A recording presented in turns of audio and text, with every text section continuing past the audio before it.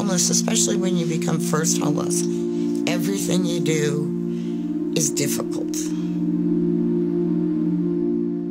I owned a small business, a silk screening business, and because of COVID, I couldn't do classes, I couldn't do art fairs, I couldn't do anything like that, so the business shut down and I ended up losing my housing. I have like a bunch of college degrees, kind of had everything, had an awesome job, worked for the state, upper middle class to lower, I was up there, had everything. Well, I did everything in my power to create a situation where I would have a safety net.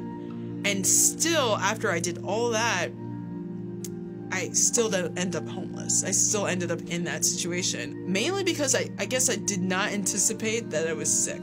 I had cancer and I had a surgery and I was recovering from that surgery. So I was under a lot of stress and I wasn't looking too good. When you're homeless, you don't ever feel secure.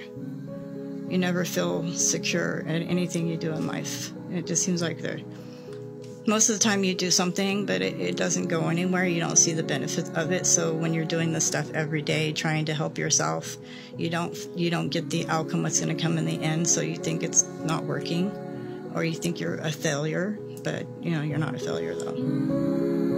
I came in here, and they were so respectful, treating me like a human, and I was feeling so bad about myself because I was always, higher up with jobs and everything and had status and stuff, and now I'm like, I had nothing, no family, nothing. I was like, I felt like dirt.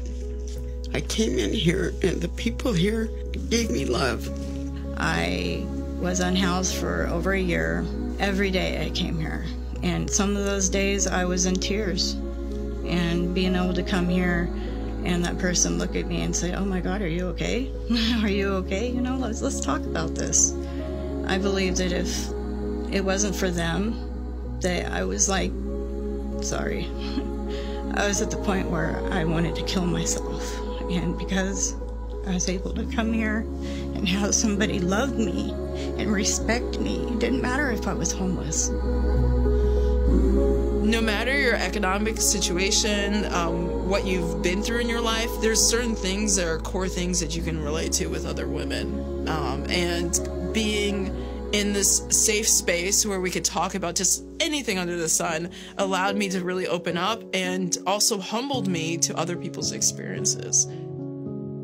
You have to be the one that have that willpower mentally and physically to go out there and go get whatever you're striving for, because it's not like it is where you come from. I was struggling mightily. I mean, there's a lot of women here that go in and out of very dark places psychologically, right? Me included. Connection is what I didn't have. I had been abandoned by, we'll keep it short, but I'd been abandoned and I came here and I was engaged. I was connected again. But this isn't, an oasis. Whoever gives money to EGAs, trust me, it's going to be used for the women that's here. It's not going to be misused, abused. It's going to be used for this place here, every penny. And I can say that because I've been here long enough to see. What it's about is who you want to be. Do you want to be the kind of person, when you look in the mirror, that tries what you can do just your part? It's just about being kind. It's instinctual for people to care about one another. It's normal. So we're not talking about moving a mountain, but together, collectively, together, we can move a mountain. We can do anything.